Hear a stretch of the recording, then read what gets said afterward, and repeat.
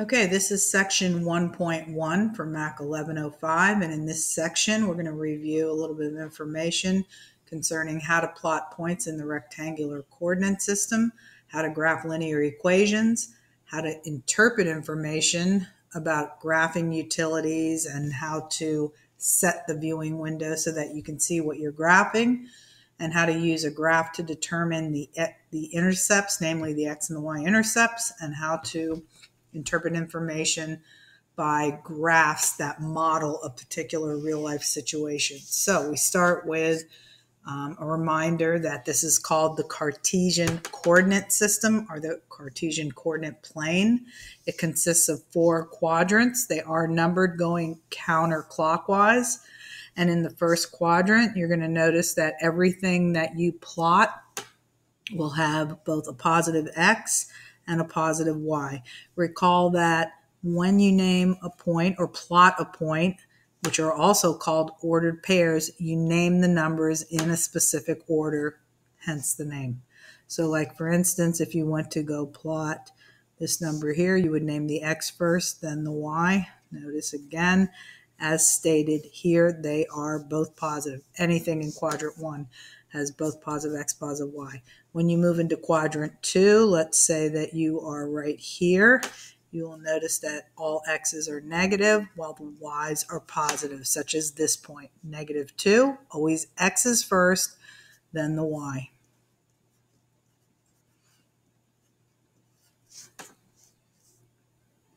Likewise, continuing on to quadrant 3, everything in quadrant 3 has both a negative x as well as a negative y. So if you are naming something like this, it will be called -4 for your x value, -5. And then moving into that last quadrant, all x's are positive while the y values are all negative in this last quadrant. So something like this right here, +2, -3. +2, -3, just as stated here. Next problem asks you to plot some points and just practice telling what the shape is. So 0, 0 would be right there. That's also known as the origin.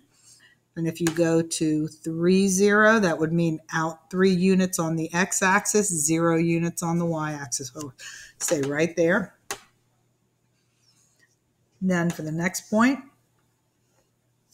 0, -6, that means 0 units on the x-axis, but do drop down to -6.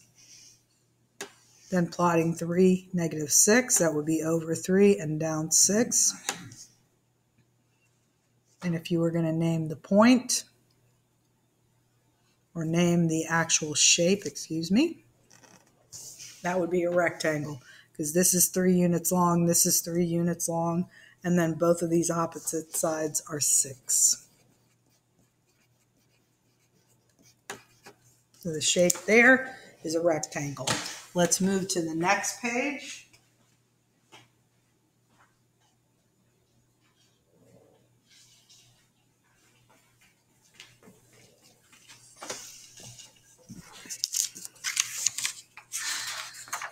And on the next page, there's a reminder of some of the shapes that you have seen. Some of the things that you're going to be graphing quite often. There's quite a bit of graphing once you get to MAC 1105. Whenever you see a linear equation, both the y and the x are first degree, this is the shape that you will get. If the x is squared, yet the y remains first degree, the shape will be a parabola. Parabolas can either open up or down if they're functions. There's also the y being squared, but those aren't functions. We'll just keep our conversation on y is equal to x squared right now. That gives you a parabolic shape. When the x is cubed, it turns it into this kind of curve. And it can turn the other way. It can open the other way depending on whether there's negatives. But again, let's just talk about the basic shape incurred by putting a cube on the x while leaving the y in first degree mode. That would be the cubic shape. And then the absolute value shape, we'll be talking about that quite a bit That is a V shape. So it has a vertex at the origin, just like a parabola. This is rounded, while this is a straight, V shape. Okay, and the next question, first examples underneath that, we're going to be looking to get a shape. I have given you the shapes up here so that you can start to memorize and know what to expect.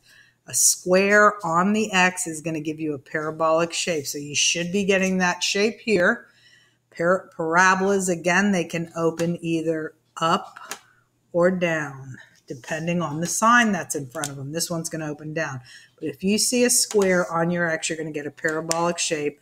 The sign in front of it will dictate whether it opens up or down. Because of that, you're going to see this ends up opening down, but just filling in these points will show you that.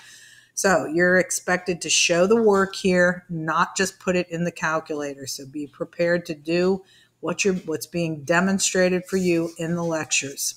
So for this first one, it says plug in -2 for X right into this equation. So it's 3 minus, we're plugging in -2. I'm putting it in parentheses so that the negative is squared as well as the number. So be careful with that. Okay, so this is 3 minus, no matter what you square, you get a positive. Just because there's a minus there is because it was actually in the equation. But we're getting a positive for this part. So 3 take away 4 is -1. That ends up being the partner. That goes with -2. We'll plot all of them later. We already know what shape to expect. Then moving on to the next one where we're supposed to be plugging into that same equation, -1. So y is equal to 3 minus -1 squared. So it's 3 minus anything squared is positive. 3 take away that 1 is 2. So 2 is the partner that goes with this. Okay, moving on to the next plug-in where we're supposed to be plugging in 0 into this equation. So 3 take away 0 squared. This would be 3 take away nothing or just 3. Moving on to the next value where we are plugging in a 1. But notice that whether you plug in a -1 or a +1, and you square it, it's just 1. So you're going to get the same answer that you got here. And these are symmetric points, they're called. So when plugging in 1, you get a 2. And you're going to get the same answer for plugging in +2 as you get for -2. Because whether you square -2 or +2 like I'm about to do, you're going to get a 4. So you're going to end up with 3 minus 4. So even though we're plugging in this number, +2, it's still 3 minus 4, just like it was here, and you get -1. So if you start to realize that there are symmetrical points, you can use that to your advantage. So the shape is a parabola. And when we plot the points, you'll see that shape emerging. So -2, -1 is right there. And then if you go to -1, +2, you're right here. If you go to 0, 3, you're right there. If you go to 1, 2, you're right there. These are called mirror images because they look right at each other across the y-axis. And if you go to 2, -1, then you're right down here. And these are mirror image. So you can connect these to get your parabolic shape. Let's see if I plotted that right. Actually, I messed up on this last point. I was supposed to be at 2, -1. That should flare out just a little bit more. Okay, so there was one at 1, 2, so I have to go through here. Thought that was a little bit skinny. And there you have your nice parabola. It's perfectly symmetrical on this side as it is here. If you were to crease the paper here, you would have matching images on either side of the y-axis. We'll talk about that more in the next chapter. Okay, so moving on to the next shape, where now you're just practicing getting the absolute value graph, but not getting it through a calculator, being able to back up the shape and show that you have knowledge that this particular symbol, absolute value, causes a V shape, whereas the square causes a parabolic shape. So you'll be expected to know how to do that without a calculator. Some things you'll be using calculators for, but many things, most things you'll be doing by hand. So absolute value, they're telling you what to plug in each case. What's the shape? You should know just from the symbol, but you might want to graph it first and just let that shape emerge and then answer what the shape is. So when plugging in the first value, we're plugging into this equation, we're plugging in -2. And these also have symmetrical points, or mirror images as we call them. So when you plug in -2, you get 2 plus 2 is equal to 4. So we just found out that the partner for -2 is 4. You're going to get the same answer for 2, because whether you plug in a -2 here, you get a 2. And when you plug in a +2, you get a 2. So you really got have the answer for both of these points.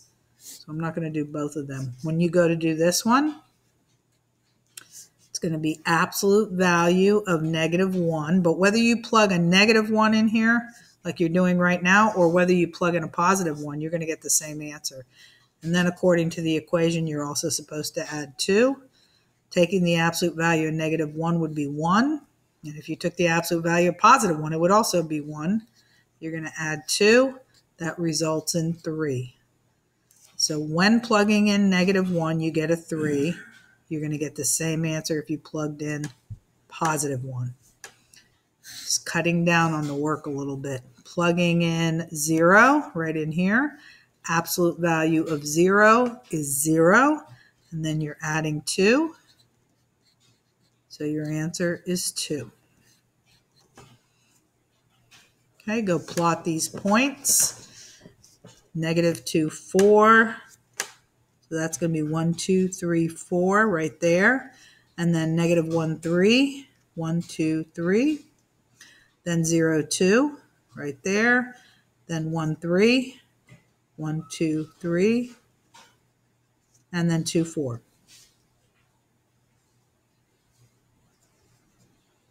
Let's see how you have that nice absolute value shape. So we've done the parabola, we've done the absolute value graph.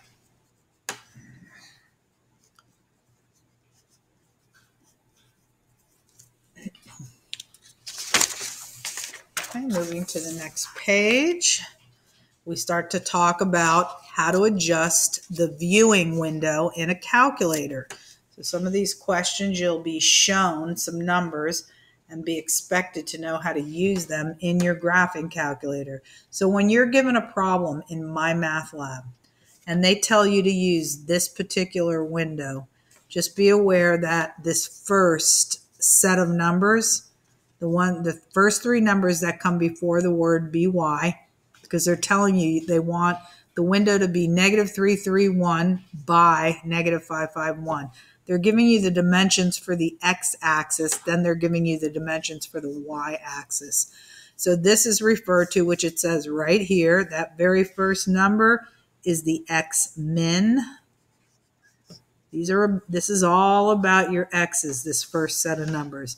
This is the x-max, and this is called the scale, which it says right there. That first number is x-min, the 3 is the x-max, and the 1 is the x-scale. X-scale means you're jumping in increments of 1. So every notch mark on the x-axis counts for 1, because sometimes you can jump in 5s, you can jump in various numbers. Then the next set of numbers will refer to the y-axis. So this is all about the y's, and this would be the y-min. They always give you the min first. This would be the y-max, and this would be the scale. So in this problem, you'd be jumping in increments of 2. Every notch on the x-axis, or on the y-axis, excuse me, would count for 2 units. Okay, so if you were given a problem like this, where you're being shown a graph and being asked to name the scale, just go by the grid marks. Don't try to count all the way to the end there. So I'm just going to use what I'm looking at right here, going by the exact grid marks that I see. I'm going to have to finish this in the next video.